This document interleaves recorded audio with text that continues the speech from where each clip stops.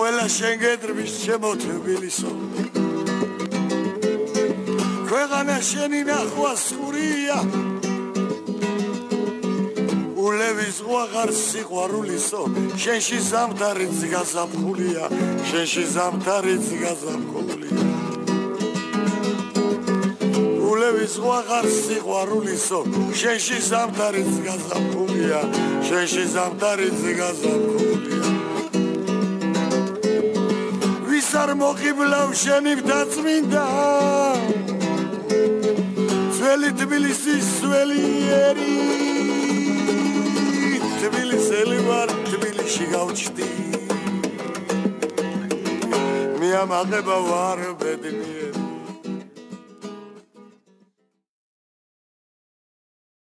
Nini Palavandishvili, welcome to Reimagining Soviet Georgia. Thank you for coming on today.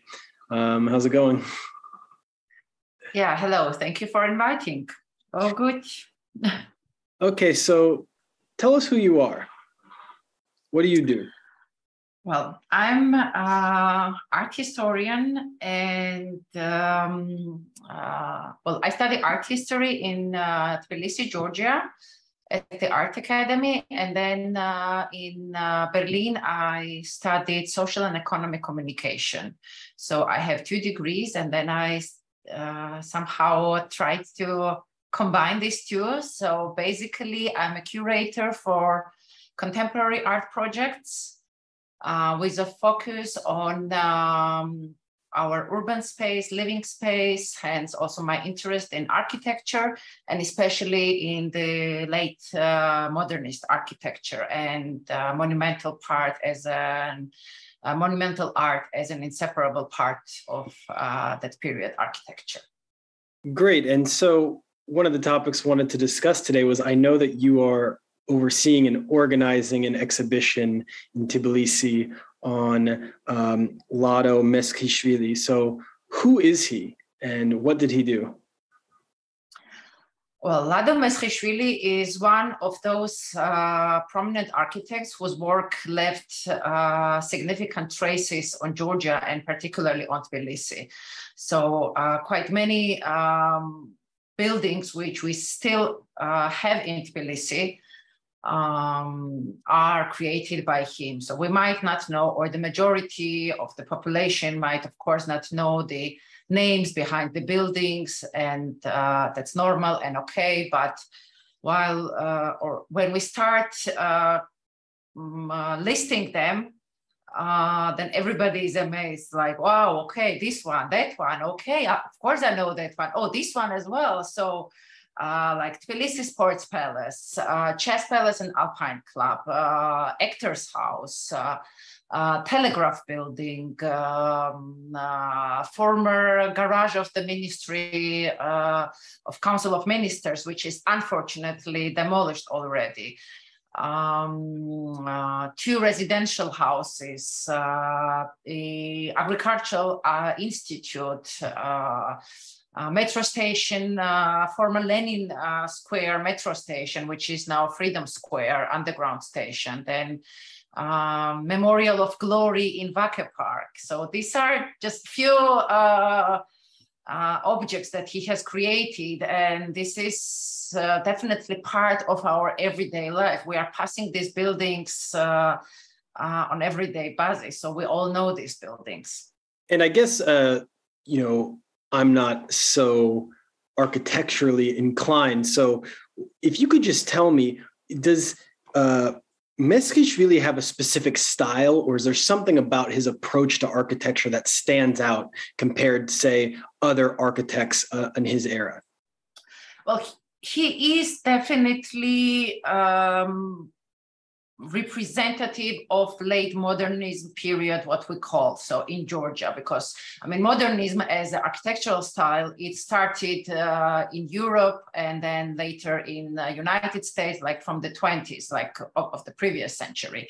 But historically in Soviet Union and in Soviet Georgia as well. So there was this break between 30s and mid 50s, where the Stalinist architecture was prevailing and dominating. So, and the Stalinist socialist in style and national in character, socialist in style and nationalistic in character. So this was this prevailing and socialist classicism also, or Stalin empire style, what we call. So there are several names, but what I wanted to say that only after Stalin's death, when Khrushchev comes into power, there is this famous decree where he prohibits any decoration on the buildings. And this lays a foundation to absolutely new style in Soviet architecture. And Khrushchev was not that much interested in appearance of the buildings, but I mean, he was driven rather to build fast and cost effectively, because there was shortage of living spaces. So with this decree, he wanted to push forward this rapid growth in living areas and so on. But on the other hand, this definitely laid a foundation to this late modernism architectural style, very proud representative of which is Lado Alexi-Meskhishvili. So his architectural works, we can basically trace this whole evolution of this period, because he started working already in 40s. He studied in Georgia. This is also important. He belongs to a generation who started, who had his education in Georgia, because before that, still Georgian architects would be educated in Russia, or also going to Germany or any other countries. And after Sovietization and founding architectural faculty, first at the Technical University and then at the Art Academy. So this is when Georgian architects get their education locally, and Lado Alexi-Meskhishvili belongs to that generation. And then after Second World War, he starts his professional career, and his very early works still belong to this Stalin period. And from this period, we have Sanatorium Imereti in Tskaltubo still remaining. This is the only piece which still stands. And this is also very interesting object. We can observe how, I mean, in its appearance and scale, so it's fully representing all the stylistical features what this period bears. And right after that, so this Khrushchev decree comes out, and he also, of course, has to adapt to the new regulations and to the new requirements. And for me, this is very interesting to observe how he changes from one style to another. While, for example, still continuing using arches or domed construction, which is right after Sanatorium Imereti comes Tbilisi Sports Palace. Which we would not think that was created like 2-3 years later after this decree and right after Imereti. So because it is in its appearance, it's absolutely magnificent, without any abundance, without any not necessary decoration, like very simple but very sophisticated building, which is also important with its structural engineering. So, because when we look at the architecture, and especially of that period architecture, where the reinforced concrete comes to place, where new building materials come to into place, where new findings, there are many searches, how to create this or that, element, and Tbilisi Sports Palace is definitely one of these magnificent pieces where a structural engineer, David Kajaya, together with the architects, found this way how to put a huge dome with precasted monolithic plates built on each other, like in rows, without any supporting material. So for that period, this is definitely an achievement and innovation. Well, yeah, I was actually, I mean, I have a lot of questions, but one thing you brought up is this, there's obviously with architecture, a stylistic design component, and then of course mixed with the actual infrastructure of the buildings.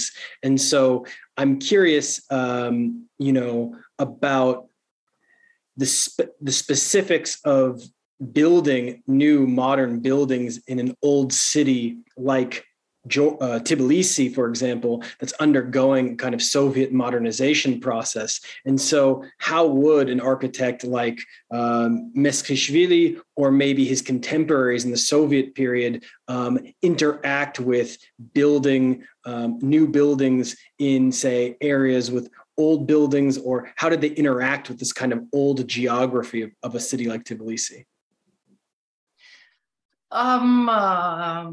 Well, especially Lado Alexi-Meskhishvili and his buildings, it's very interesting, very good question, because he always takes into consideration the exact location where the new building has to be put. Of course, it is not always his decision, because there is huge council of ministers behind, the government stands behind, this or that ministry, which is the commissioner, stands behind. But from the archival documents we still can have look into, they reveal that there are discussions which place to, where to place this or that building. And of course there are arguments, pro and contra, but definitely what Lado Alexi-Meskhishvili does, he takes into consideration the given location, and he tries to adjust and adopt to the given conditions. So not to adjust the location to the building, but respecting the nature, respecting the given conditions, and adapting building to it. And for this, we have many examples, like also in Tbilisi, the Chess Palace and Alpine Club, also the Actors House, and many, many more. And also in case of Sports Palace, for example, there is this, the building is huge in its volume. It's huge, but you don't see it because it goes, the half of the building is underground. So it's basically like this, like egg, to imagine an egg which is halfway underground. So these are also these interesting findings, what architects find in order to give also account to the given environment, right? Yeah. And also we have to, definitely mention that Saburtalo and that location where the Sports Palace stands, back then in the 50s, so when they started with the design and planning, it was still on the outskirts of Tbilisi. And with the Telegraph also, we can, for example, say, because it still stands in the center of Tbilisi, it has to take into account neighboring building, which is also, of course, this Imereti, former Institute of Marxism and Leninism, which is also a very important architectural piece in Tbilisi. So in this term, for example, he definitely takes into consideration the height of the building, of the neighboring building, and the material, the cladding material. So the yellow tufa with which is clad the building, he uses the same material on the Telegraph building. So just to have this harmonic continuation of the line, of the street line. I'm also curious, this dynamic of the decision-making that was happening, both in terms of the architecture of the building, in the vision of the architect, meaning how Meskhishvili imagined or believed that a certain building should look, whether it was in Tbilisi or in Tskaltubo, and then the decision-making, say, by the Council of Ministers or other bodies who have to kind of approve it. How did that process go? I guess the creativity of the architect versus the conditions in which the architect was actually able to sort of see their vision through? Like, what was that process like in the I guess post 1955, especially Soviet Georgia?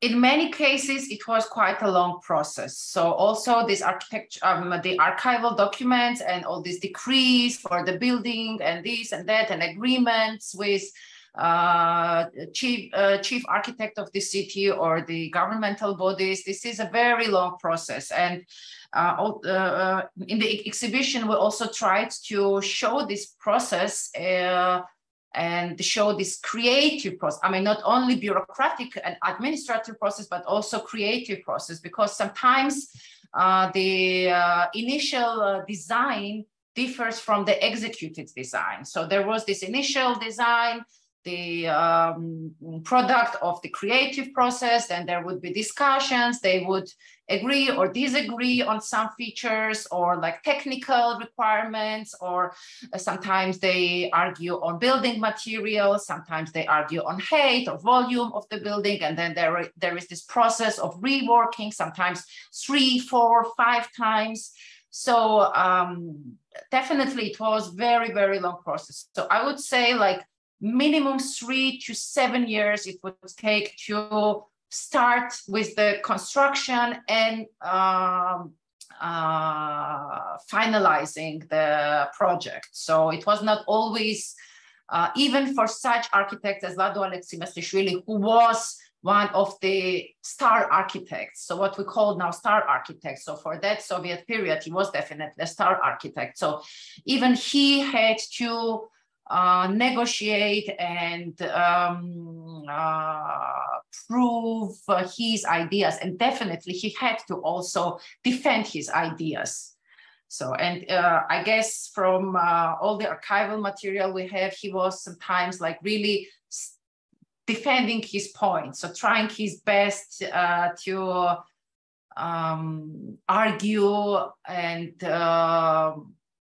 have enough arguments why this or that decision creative decision was made.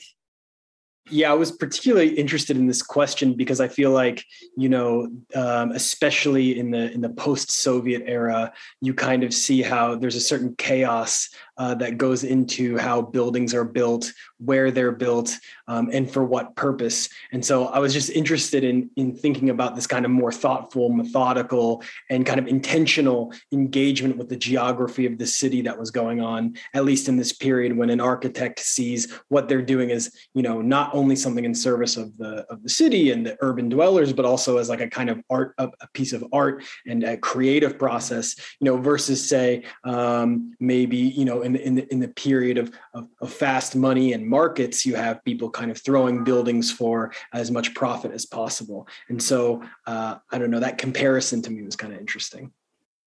Well, it is definitely very interesting, especially you also mentioned like this current rapid growth or like deliberate sometimes like placement of a building, because what I also see in Tbilisi that many buildings, they don't, for example, take into account the orientation to the sun, like, okay, sometimes they have, they don't have enough window openings on the south or this or that. And with Soviet period architecture and with Lado Alexi-Meskhishvili legacy, we definitely see how delicately they choose how to orientate the building, right? So they exactly think where is north, where is south, where is a lot of sun, and how to place like sunscreens or to have like dead wall and this or that. So they take into, firstly, of course, they take into account location of the building. Then they take into account the function of the building. And then they take into account, of course, the usage, like the future usage. So how the future tenants of the building, be it residential or administrative, they would feel themselves in the building. So this is definitely what is very evident in all these decision makings about the creative process for this or that building. I'm also interested in like, I'm not sure actually if you mentioned this, but did he design anything or build anything outside of Soviet Georgia? He mainly built everything in Georgia, but he had several exhibition pavilions outside of Georgia. He had one pavilion built in Izmir, Turkey for World Expo. He had a pavilion built in Syria, in Damascus. And we also know that he had worked on a reconstruction of the Soviet pavilion in Leipzig. Unfortunately for that Leipzig project, we did not find any archival material, but there are a few archival images we have which show the object, but we don't have any plans, any written material about it. So yeah, just to answer your question about outside of Georgia. Was that sort of political decision to keep him mostly in Georgia, or just by he chose himself? This, unfortunately, I cannot answer with 100% assurance. So I don't really know. So mainly what I also know from my other projects experience that Georgian architects, they worked in Georgia. There were very, very few architects who built outside of Georgia. So there were kind of collaborations within, how you call them, like befriended countries, or so like the other socialist or like the third world countries, also Guinea or so on. But Lado Alexi-Meskhishvili did not work on that project, I guess. Well, I definitely don't know the reason for this. Yeah, because he also just seems he's designing and building everything in Georgia. I mean, he's a huge influence. He was definitely a huge influence, and he was the leader of one of the architectural studios at Tbilisi Design Institute, Pilkala Projekti, which is City Architecture Design Institute. And there were several architectural studios, and he was the leader of one of them. So he was very important architect for that period. But nevertheless, we also have to give credit to other architects. I mean, he is definitely author of the many magnificent works we have, but there are many other architects. So there is, of course, Avashvili, there is, of course, Ignatze, there is Chachava, there is yeah, many other architects we still have and have to give credit to. And was Meskhishvili sort of like teaching these like a school of architects? Was he influencing a whole sort of wave that came after him and took his style and built upon it? Or did he sort of stand out alone? Or did he, so I guess I'm asking, like, did he create a school of, was there a school of Soviet Georgian architecture that followed in his footsteps? Well, he taught at first at Technical Institute, Tbilisi Technical Institute, which is the technical university now. And later on, he was a professor at the Tbilisi Art Academy. And until his death, he was teaching there. And what is also very important to mention is that he in his architectural studio, he was taking, I guess, the brilliant students of his, taking over. Like after they graduated, they would continue working at his architectural studio. So in different years, many also important, I mean, less or more important, but very interesting architects continued working at his studio. Some of them, very, very few of them, let me think. Well, no, unfortunately, all of them have passed away already, but until very recent, like 3 of them passed this or last year. So yeah, definitely he created kind of school of new generation of architects which followed his style or yeah. Do you have a favorite building that he designed? And if so, why? I definitely have. Actually, my encounter with Lado Alexi-Meskhishvili started in 2014, 15, like consciously, but consciously started even before. There is the Tbilisi Chess Palace and Alpine Club in the very center of Tbilisi in Vake-Park, which somehow always attracted my attention. And in 2014-15, I started researching more about this building, and I dig more deeper and deeper. And then at some point, I realized I wanted to make a project about this building. So this is when my real encounter starts with Lado Alexi-Meskhishvili. So back then, it was just one building, which for me is really amazing in its design and how the design features the function of the building. So first of all, it stands in the very center of Tbilisi, in not that big park, let's say. The volume of the building is huge, but you don't really feel it because it's distributed following the landscape of the park. So the 3 floors, you don't really, they don't really strike you. So they are very harmoniously going or merging with the landscape. The building is also, we definitely keep in mind that building was dedicated to a female chess player, Nona Gaprindashvili, and female mountaineer, Alexandra Japaridze, who in Japaridze a little bit earlier and Nona Gaprindashvili in 60s, like became very important for Georgian, hence also Soviet sport. And there was this decision to build a bigger sports facility for these 2 sports arts. So he also has to follow the function. So because it was dedicated to chess playing.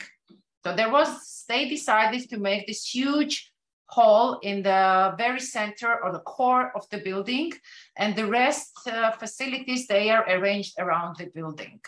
And every detail in this building, the arrangement of the galleries around, the decorative materials they use, which is a lot of wood and stone carving, marquetry for the mobile panels, which separate galleries with the hall. So they all give indication or are inspired by chess and the Rocky Mountains, what we call, because marquetry, for example, this wood cutting artistic technology is not very popular in Georgia and has never been very popular in Georgia. But for me, this is the parallel to the chessboard, because chessboard is exactly like the small pieces. They are done by marquetry technology. So he uses this material, this technology in the design of the monumental building. Also, the stone vitrage, which is on the facade, this depicts Queen's crown, not the King's crown, but the Queen's crown.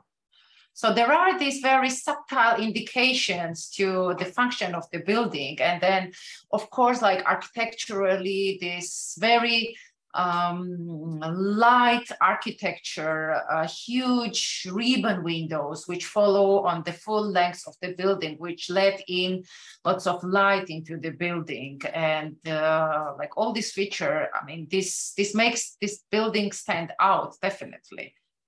So yeah, this is one of my favorite buildings. It was until now, but after studying all his like his oeuvre and like his legacy, well, it's very hard now to say this or that one is my favorite. There are many favorites, and all of them, they I can tell you the details which fascinate me about this building or what makes them stand out. So.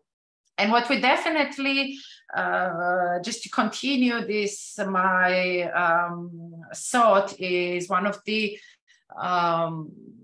aims or goals for me with this exhibition is, and with my research also in this exhibition, is not only to show the brilliance of his legacy, but also for future generation, for current and future generation, to make them cherish this legacy, to make them aware of the importance of this legacy. So it's not the Soviet architecture which we have. So it was built, of course, in Soviet period, but then again, it goes hand in hand and parallel with the international developments in architecture. So we definitely, I would definitely argue calling it Soviet architecture. So this is international style, and he can proudly be presented along the international architects of that period. And we definitely have to be more cautious about the legacy which we have, not only Lado Alexi-Meskhishvili, I mean, with the whole Soviet period legacy we have in the country, and start to appreciate it more, and well, think not only twice, but maybe 3 or 4 times before taking a decision of demolishing this or that building. I was going to ask something similar in the respect that when I've talked to other people who had Soviet education, they, lament the fact that the education now is much worse and also just not as rigorous. I would say, is there anything maybe you can offer about the level of training and education architects received, and if there's any differences into what's happening now? Well, it's hard for me to speak about education or current education and curriculums because I'm not teaching myself. So I'm not familiar about the exact subjects they are teaching, but I would say what I definitely know what was part of the education in Soviet system, that they would study a lot historically, chronologically, how architecture came to this or that point. And I hope very much that also currently the historical chronology of the education, of our architectural education does not stop with 20s or 30s or Stalinist architecture of the previous century, but it continues. And not only, I know several persons who teach that period at, for example, private universities, also free university, but I'm not sure this is also the fact at the art academy, or so I don't really want to blame anybody or name anybody in particular, but I wish it would be the case. So maybe it is also the case, but for me, this is very important part of the education, and not only of Soviet, but also of international, because what I just mentioned, right? Because they go hand in hand, they go in parallel, and exactly to see this, that buildings and the legacy we have from Soviet period architecture is not less important than the international architecture of the same period. So what is the process? I know there's a difference. I know in the US, there's architects and there's engineers. There's a division that seems to be sort of contentious part, because engineers are valued less than architects in a sense of who's the sort of the aesthetic part. Was there I know because Soviet Union also tried to constantly overcome the mental and labor division as an ideological component. Was there anything like that in architecture that we can sort of point to where there was specifically an attempt to overcome such divisions? Well, yes. Also in Soviet period architecture, we rarely see structural engineers mentioned. So all the books from that period, all the publications, Jay just named the architects. So they are the front face or the representatives of this or that building, which is of course not, I consider it's not properly and correct because, as I mentioned, also with the sports palace, right, and also with other buildings, the role of the structural engineers is very, very strong and immense in that case. And also, the construction of a building is a collaborative process, right? So there are architects involved, there are co-architects involved. It's also very often that the co-architects are not really mentioned in the process, and there are many people who, I mean, of course, one thing is the appearance of the building, which might be the authorship goes to the architect, but there are people who think about the further elaboration, distribution, execution of that idea, right? So, and these are the co-architects, which are sometimes also not really mentioned, and the structural engineers, and there are urbanists, there are, I don't know, there are technicians, there are, I don't know, I mean, like people who are responsible for acoustics, or people who are responsible for I don't know, like many different other. And for us, like current researchers, I would say it's very important to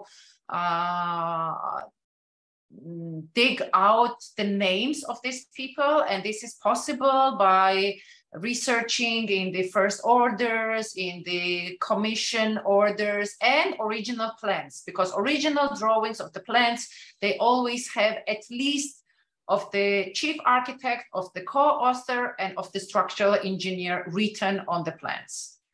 Yeah. And what is also very interesting, I mean, this is not maybe like the exact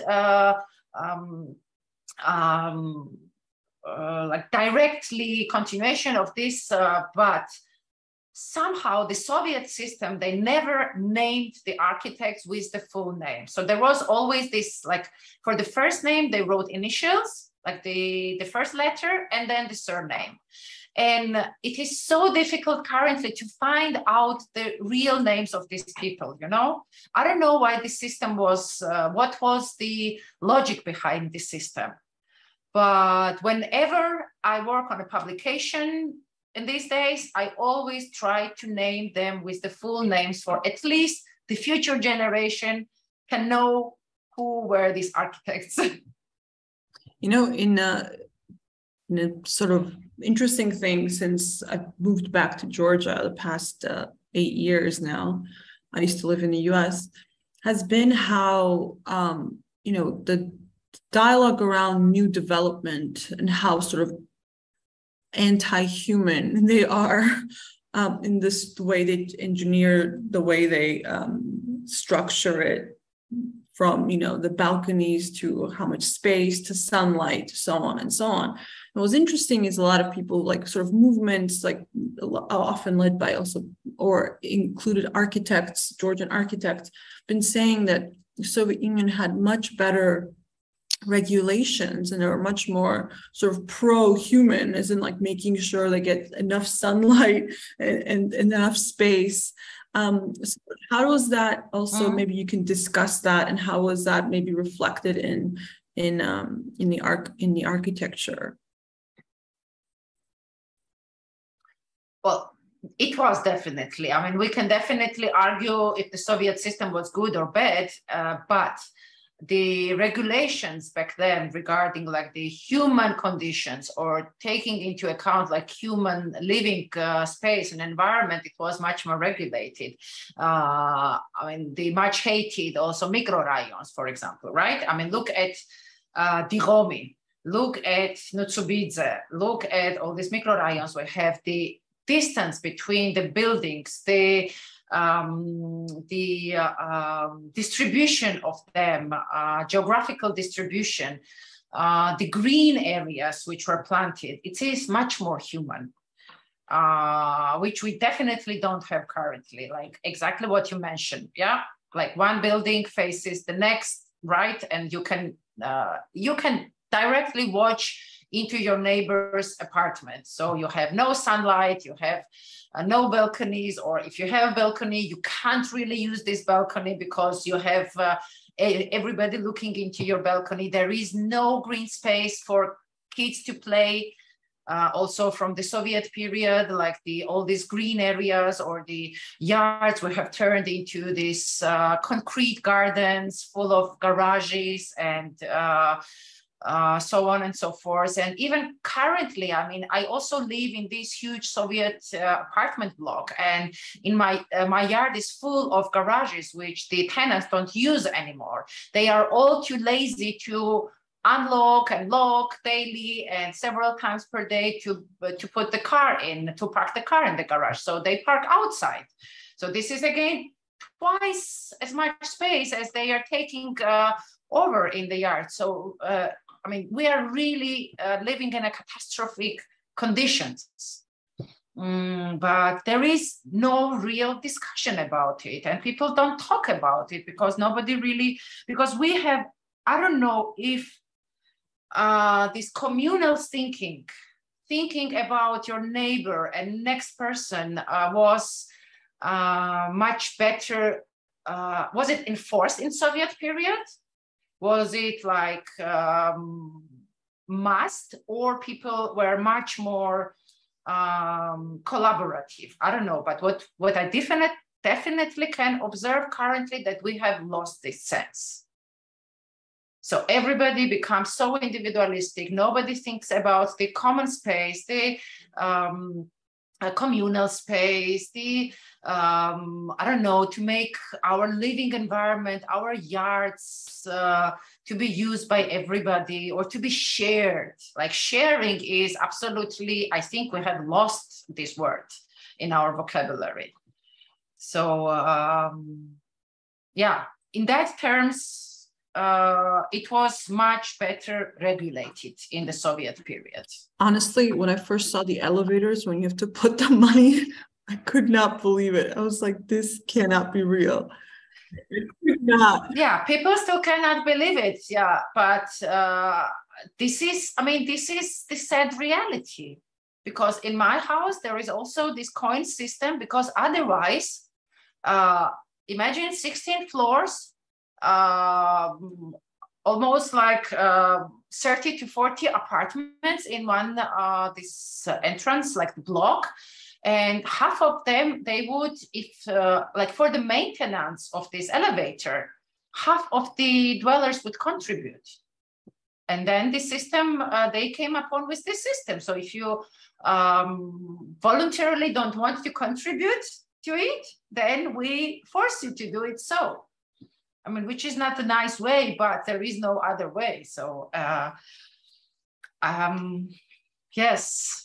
You know, it's interesting with Meskhishvili. He met, Tskaltubo, Imereti, what's it called, Sanatorium, the Agrarian Institute, metro station, like the things he has built, like none of those things we really need anymore. Like the new architecture that comes in, it's not a tribute to the people or to public transportation or something kind of public good, but the only things that seem to be being built are residential buildings and restaurants, right? Like the need for someone like Meskhishvili is no longer here. Like he couldn't exist today because his works would not have a need for it, Yeah. It's like very, very tragic.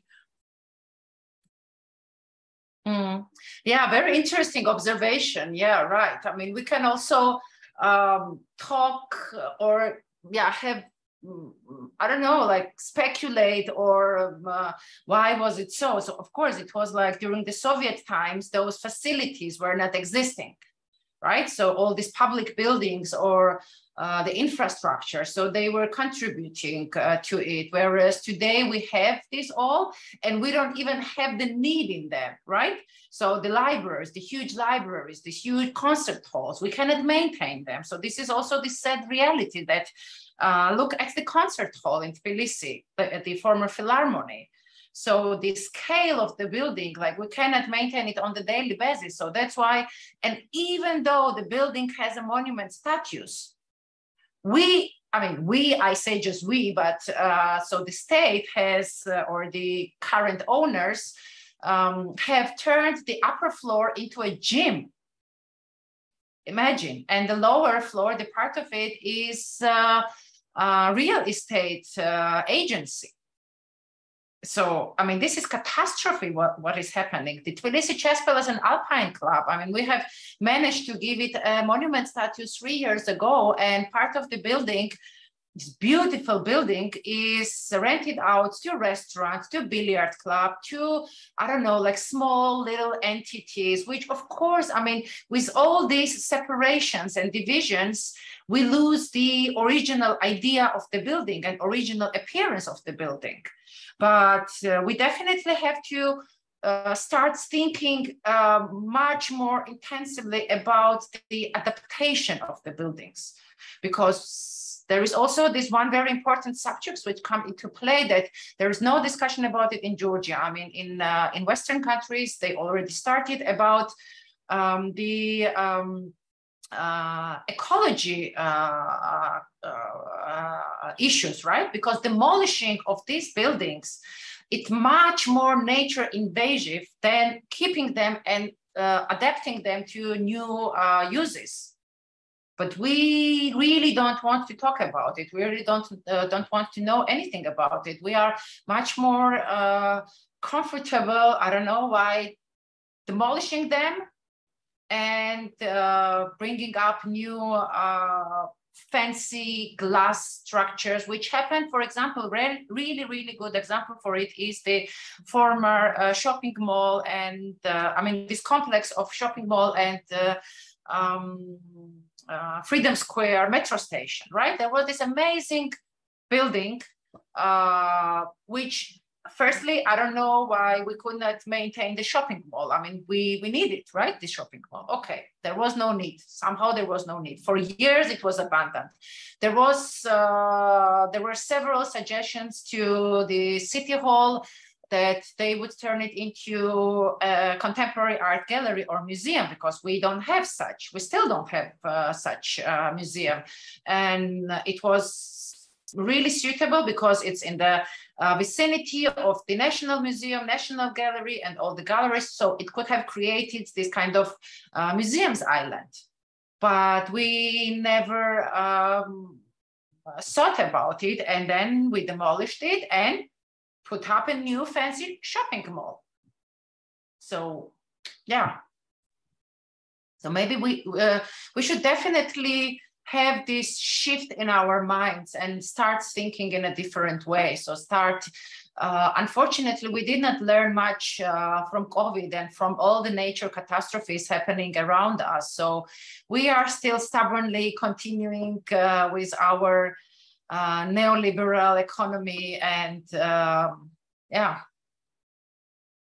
Yeah, I think the response of destroying everything that Georgia had, other places too, but I think it was also extreme here, without thinking about the future, very short term, also sort of maybe, vindictive in some ways, trying to get rid as fast as possible, but without offering anything really in return, has been really quite horrible for Georgia. And so many things now are abandoned still or completely repurposed as only for paid spaces, where you have to pay something to even be there. Yeah.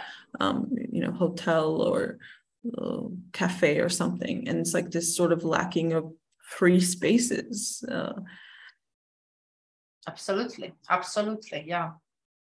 I mean, it's even like very recent past. I mean, if we look at the architectural remnants from Saakashvili period, again, I don't want to talk about good or bad or was it proper or not proper, but the parliament in Kutaisi, these concert halls or like these cultural halls in Vake-Park, President's Palace. I mean, millions, billions we have spent, like taxpayers' money went into it. And the new government comes and with this impulsive decision, like emotionally, they say, we don't want to have anything to do with these buildings. So we abandon them and we move into other buildings. And then again, we have to pay for maintenance of like double for 2 presidents' palaces, for 2 parliaments buildings, for, I mean, this is insane. It's definitely insane. It would be good to actually respect the some levels previous past, and then move on and add on, and not just completely reject every single time. We should start talking about it. I mean, this is what we don't do. We don't talk about these problems. I mean, we just prefer to erase them, just to cut off, erase, demolish, abandon, as if this problem goes away. So we don't really like to talk about things. Yeah, that's actually why one of the reasons we created this podcast was to force some, at least maybe not everyone's talking about it, but to have these different discussions in hopes that it would lead to bigger discussions about especially Soviet Georgian legacy, and being able to take the good as well as the bad and not just reduce it down to only repressions of 1930s. That's it. And then nothing else came ever. So yeah, definitely. We've been attempting to do that. Yeah, I mean, that's absolutely, I mean, very good initiative. And yeah, thank you also so much for inviting me and all the other people and bringing up these topics, because this is basically why we all work in our own fields, right? I mean, me creating publications or exhibitions, you creating postcards, and this giving platform for this dialogue is, well, we have all the same goal. So to contribute slightly, maybe to a better future and living environment. What is the state of kind of like discussions about Soviet architecture in Georgia today? Because I don't think we really covered that. Like, and why is it in the state that it's in? Because the reason I ask this is because I see a lot of people who are, discuss things like, the need to preserve 19th century buildings, in the old city, for example, restoration of these very, very old buildings. And around these initiatives, you get conversations kind of about, old buildings that need to be preserved or saved. But I very rarely hear anybody having any conversation about Soviet era buildings, their significance, their meaning. And so kind of maybe to dovetail onto what you just said, what is the state of the conversation in Georgia today about Soviet era architecture? Well, I guess the reason for it is the time period. So the gap between the Soviet period and we are living, it's still very short.